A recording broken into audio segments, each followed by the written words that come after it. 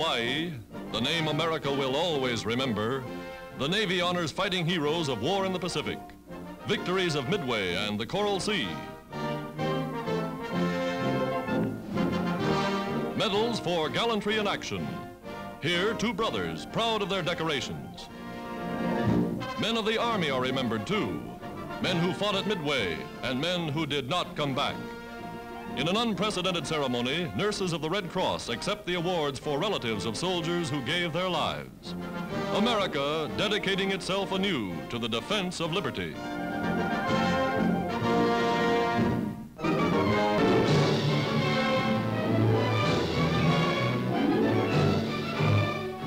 High in the Pacific Northwest, forest giants that have stood for centuries bow to the demands of war.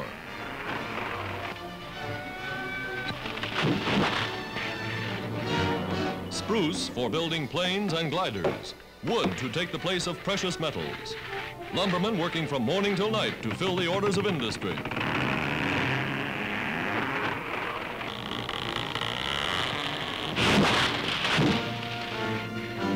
The government calls for 100 million feet of spruce alone, and by the trainload it rolls to the lumber mills.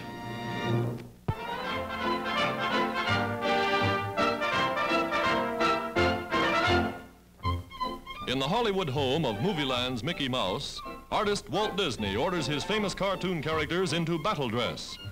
They're in popular demand as emblems for the armed forces. Here's how an Air Corps insignia is created.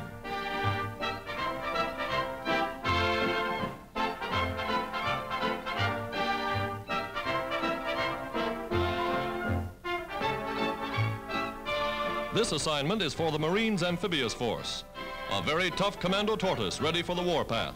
And he comes to life before your very eyes.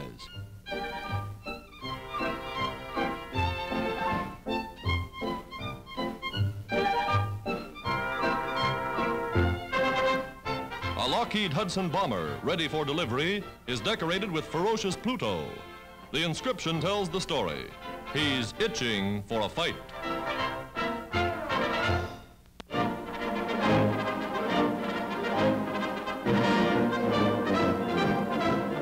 Giant balloons guarding strategic areas along the coast reveal America on the alert.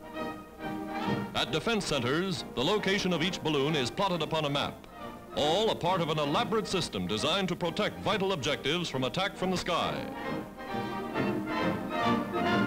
Orders are flashed to send the big bags aloft. Anti-aircraft crews spring to their posts. But where are the guns? The science of camouflage developed to perfection. What looks like a farm home to an enemy flyer really houses the weapon to bring him down. Entire buildings slide back on rollers, and hidden guns are ready to throw hot steel into the sky.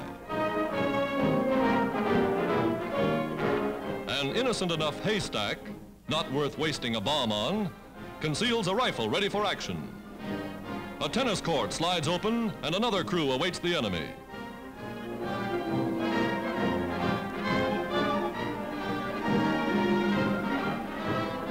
The alert is flashed. Send up the balloons. And America takes a page from the British balloon barrage over London. The sausages that keep bombers too high to do real damage are on guard over America.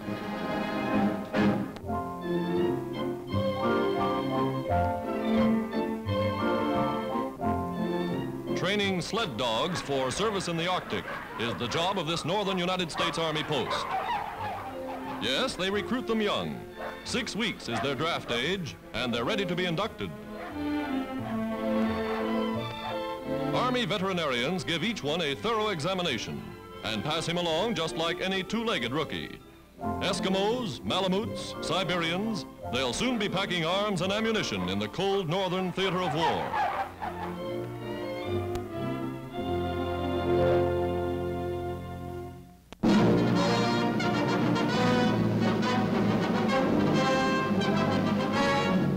A new Chinese army reorganizes to take the offensive. Trained by America's famous General Stilwell, veteran of the Burma campaign, and their own General Sun, the Chinese are preparing for the supreme test.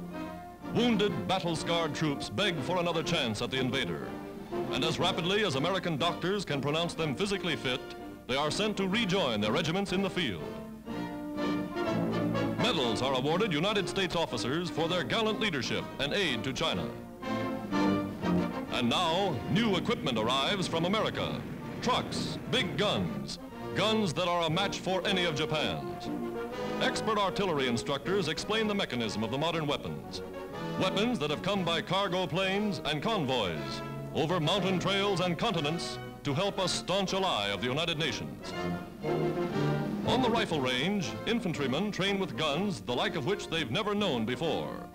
For many, it's their first real instruction in marksmanship.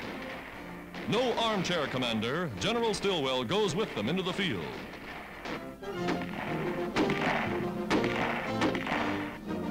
A checkup of targets reveals bullseye shooting, shooting that may write new chapters in history when next they meet the Japs.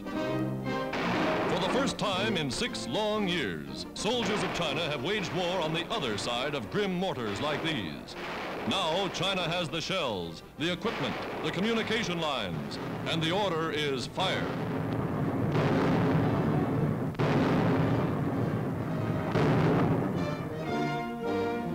Speaking to Chinese troops in their own language, General Stilwell tells them they can count on full support from America.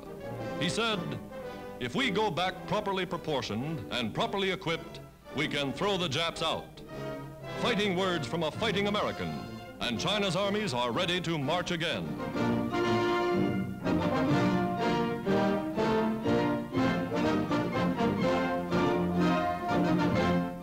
At Chungking, Wendell Willkie calls on Madame and General Chiang Kai-shek.